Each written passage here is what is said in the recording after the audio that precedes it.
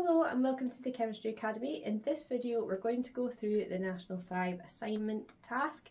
I'm going to take you through the SQA assignment assessment task guide and just highlight some key things that you might want to think about when you are writing up your assignment and your exam conditions, just so you can try and get the most marks out of your assignment. So hopefully you have picked an assignment topic, or you've maybe even done your experiment already.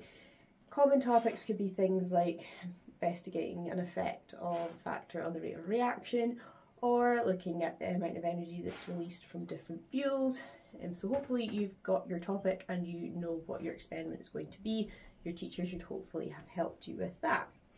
So once you've gathered your results and things, you then probably want to start thinking about how you're going to write it up. You probably have some things already that you know of, like your aim before you even start the experiment, but there's still some wee tweaks that you can make to that in order to make sure that you're getting the most marks you can. So this candidate guide should be given to you when you are doing your write-up by your teacher. However, you can access it on the SQA website at any time you want. If you just type into Google SQA National 5 Chemistry Assignment, and then it should be the first PDF file that appears in your Google search. So the first thing is your aim. The aim is pretty straightforward. You're trying to find something, determine something, but what you need to make sure is that the words in your aim match up what you're actually measuring. So for example, if you were to say that you were investigating the effective concentration on the rate of reaction, then you need to obviously be changing the concentration of a substance, and you also need to be actually measuring the rate, so calculating the average rate. If your aim was to determine how the effect of concentration affects reaction time, then your reaction time would be what you'd be measuring, commenting on. Other places this can become a bit confusing is when you're doing like fuels. If your aim was to determine how the number of carbons affects the energy released from a fuel, then you need to make sure that at the end of your experiment you can write a conclusion on how the number of carbons affects the amount of energy released from a fuel. So you just need to bear that in mind when you're writing your aim. The more specific you make it, you kind of make it a bit harder for yourself. So try and keep it generic if you can. So just something like, yeah, how concentration affects the rate of reaction, or to compare the amount of energy released from different fuels, okay, or different hydrocarbons. So that's just something to bear in mind with your aim. Your report should have a title as well. That's just goes towards the final structure mark, but that's just something vague, like on the general topic. So if you were doing the fuels, it'd be energy from fuels or something like that, or if you were doing rates, it'd be rates of reactions would be like your general title. Okay. The next thing you've got then is your underlying chemistry. So this is kind of like an open-ended question. If you think of it like a using your knowledge of chemistry question, that's how they're marked. And you want it to be as specific to your assignment and experiment as you can possibly make it. So if you are doing something to do with rates, you want to make sure that you are talking about the factor that you're investigating in your experiment. So if you're looking at the effective temperature, there's no point in including any information about concentration and effective concentration, because you won't get any credit for that, because that's not what you're investigating in your assignment. So just make sure your underlying chemistry is as specific to your experiment as you can make it. So if you're talking about fuels, use the fuels that you're using in your experiment as an example of fuels. If your aim involves talking about referring to the number of carbons in the molecule and then how it affects the amount of energy, make sure you have something in your underlying chemistry that outlines like the different hydrocarbons that have different number of carbons, what they're called, etc. Okay, so you need to make sure that your underlying chemistry ties in with your experiment. So pick the chemistry within your experiment and talk about it. So if it is the energy from fuels, talk about how you calculate the energy released from a fuel using the energy from fuels calculation and things like that. So then it comes on to the data and handling thing. So you've got first of all your method. So this is just a very brief, and brief is the key word here, description of your experimental approach. So you really ideally want to have a diagram with like a couple of sentences after at most. If you can describe your experiment in a few sentences, then just do that. But the whole point is that it can just be imagined by somebody, so they don't need a detailed step-by-step instruction. It's just a couple of brief sentences to explain what you're doing. So we've got some examples here that the voltage of cells measured for different cells using different pairs of metals as electrodes. That's pretty basic, but you can understand and visualize what the person's done. They've set up a cell, changed some different metal electrodes and measured the voltage. Okay, but like I said, if you want a diagram, you could add a diagram in, but you must have some sentences as well. As it says here, a diagram without any annotation is insufficient, so you can't just have a diagram. So keep it very brief, a diagram, 1 or 2 sentences max, no more than that. So then you, for Mark 3B then, this is where you've got raw data. So for it to be sufficient raw data, essentially it just needs to be appropriate to your aim, basically. And you need to have repeats. So like it says here, if you are looking to investigate the effect of ethanoic acid concentration in different types of vinegar, you would need a minimum of 3 different brands. So if you were doing effective concentration, that probably means you're going to need to have done at least 3 different concentrations. If you were doing effective temperature, you probably need at least 3 different temperatures. If you were looking at the energy release when you burn different types of fuels, then you're probably looking at having had to test at least 3 different types of fuels. Okay. The other thing you need to remember here is make sure you've done a repeat, so that you should do the experiment more than once so you can calculate an average. So for every concentration you've done a reaction for, or every fuel that you've calculated the energy released for, you should have done the experiment for that twice. Okay. This underline the raw data you can take in for your write-up, but you're not allowed to have any averages or anything written on the bit of paper. It's only like the raw results that you would have taken, noted down when you were doing your experiment. The other thing I should have said about the underlying chemistry, you can take full printed pages in to help you with your underlying chemistry, but you can't take in like edited snippets of information. So if you go to like BBC Bitesize or something, there's usually web pages you can print summaries for if you're struggling for content, or you might have textbooks and things in your class as well that you can use. So then you need to put your table, your raw data, into a lovely table with nice headings. Just make sure your headings have units, and don't write the units next to the numbers in the table. That's a big no-no.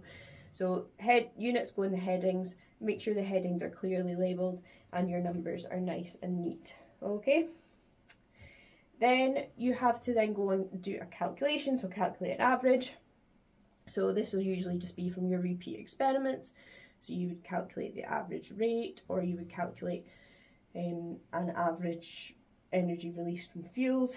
So it's basically just taking your 2 experimental results for each different experiment and calculating the average, so adding them together and usually dividing by 2. You just need to make sure that you do calculate these correctly. So one thing to watch out for is just rounding. Make sure your rounding is correct. If you incorrectly round, then you will immediately lose your average calculation mark. Then you have got the information you need to find from the internet. So hopefully you found on the internet someone that's done a similar experiment to you, that's got results that are similar to yours, that you can compare your results with.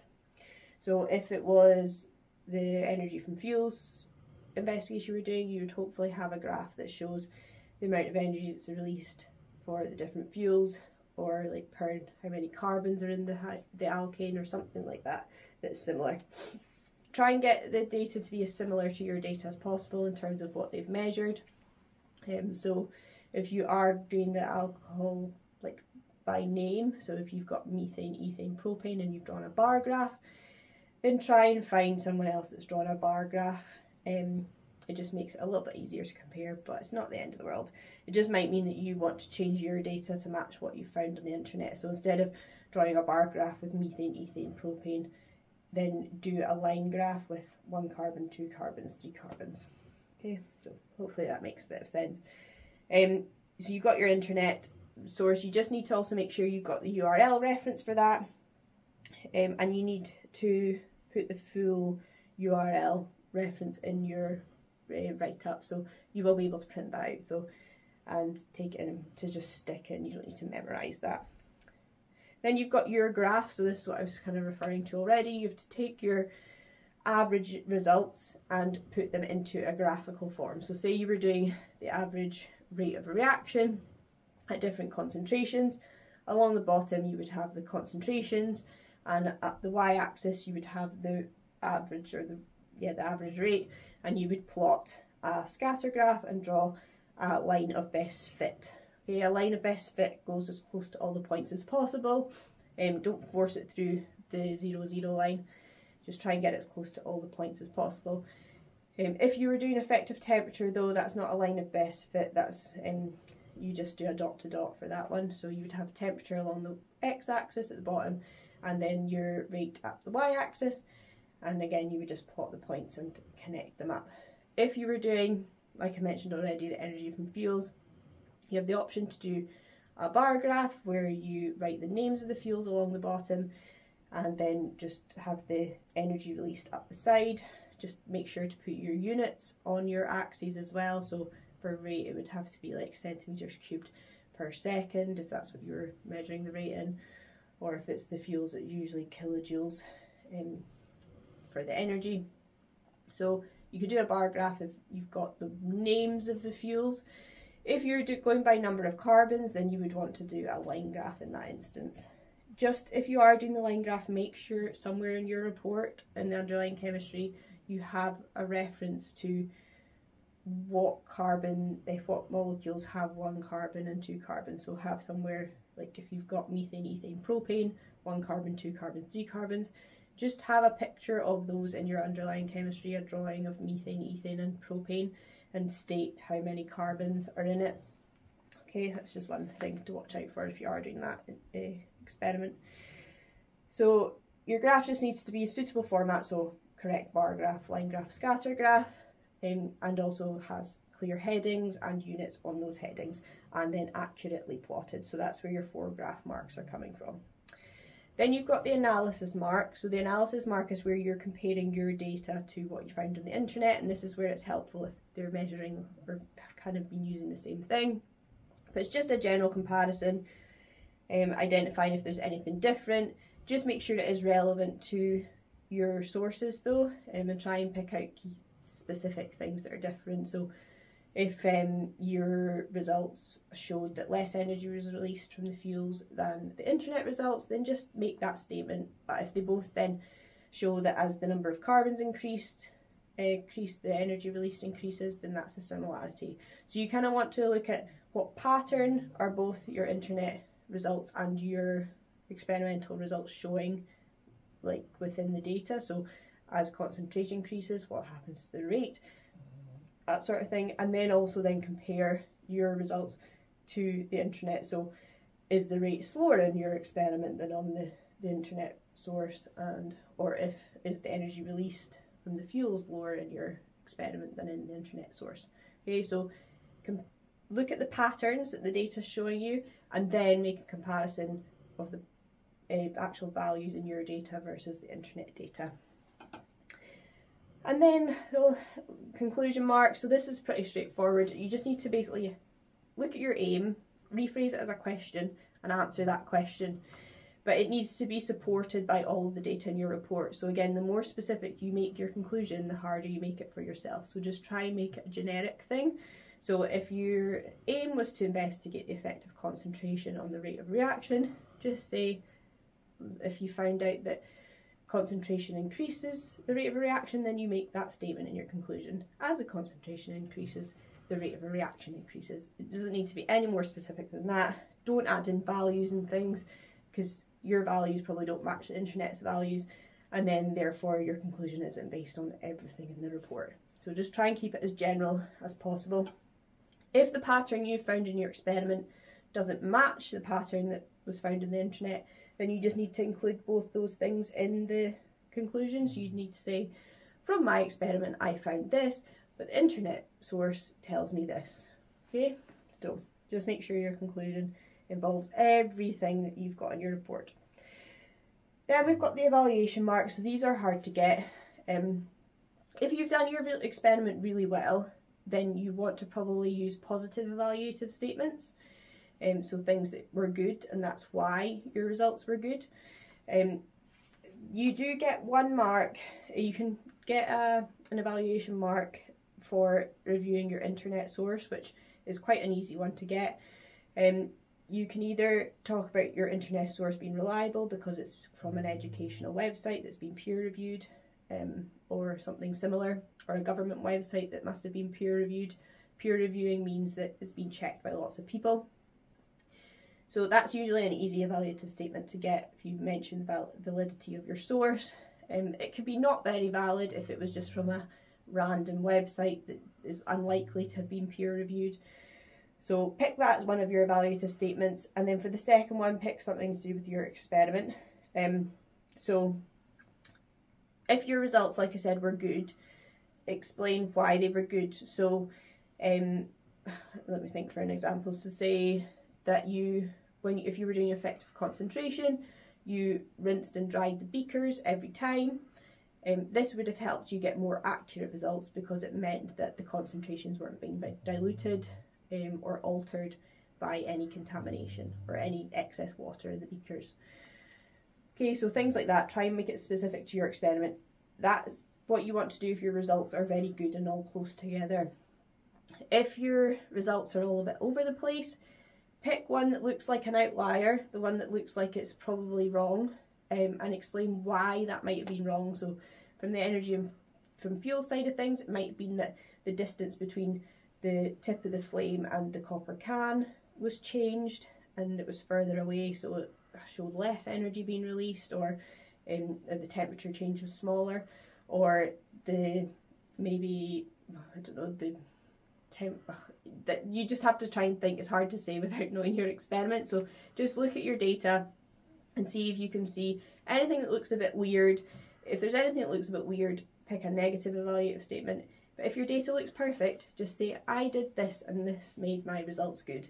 But all of your statements need to relate back to how they improved your results. So how did they make your results more accurate? Okay, you need to try and be quite specific with these ones, but at least you only have 1 of them to write. And then the last marks are just for getting putting a title and getting a nice structure.